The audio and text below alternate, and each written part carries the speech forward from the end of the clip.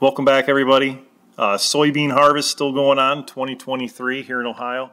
And today I had the opportunity to film an International Harvester 1460 alongside a later model Case IH 1640 combine. I was real excited and happy to get to see both of these in action, the older version with the newer one, and get some video footage of both of them together. Before we go see and hear these in action, I wanted to tell a little bit about each combine that you're going to see here today and a little bit of history of the Axle Flow combine itself. International Harvester unveiled the Axle Flow combine in the fall of 1977. Research and development had begun of the rotary combine in the late 1950s. It took approximately 20 years and an estimated over 1 million man-hours of engineering work that went into the Axle Flow combine. This combine was a huge success for International Harvester, and it's also been a great success for Case IH as well, as it's still being used today. So the IH Axle Flow combine was debuted in 1977, and it ran through 1986. After the Case IH takeover, they changed it from the 1400 series, and it was changed to the 1600 series. One noticeable thing you'll see here from the 1460 compared to the 1640 was in 1986 when they had changed the air intake from the right-hand side of the combine and they'd mounted it to the rear. One of the other changes that was made on the 1600 series combines is that in 1989 they had switched engines and went from the IH engines and they'd went to Cummins engines. What we're seeing here today is a 1979 model 1460 IH built. This has 180 bushel grain bin capacity with the grain extensions. It's got a 6-cylinder DT 436 turbocharged 436 cubic inch diesel engine rated at around 170 horsepower. The 1640 that you see here is a Case IH 1988. It's got an International Harvester D466 6-cylinder 466 cubic inch naturally aspirated diesel engine putting out 150 horsepower. Grain bin capacity on the 1640 is roughly 145 bushel.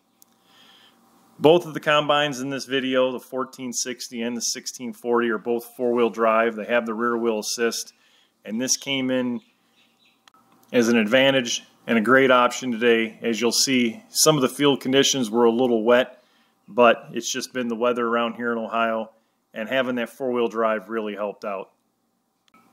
Now that I've talked about a little bit of the history of the Axle Flow combine, we'll go ahead and see and listen and hear these in action.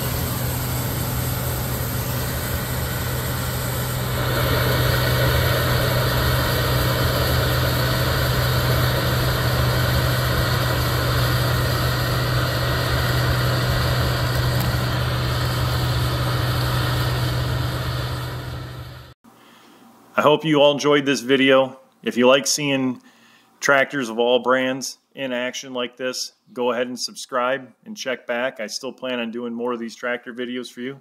As always, thanks for watching.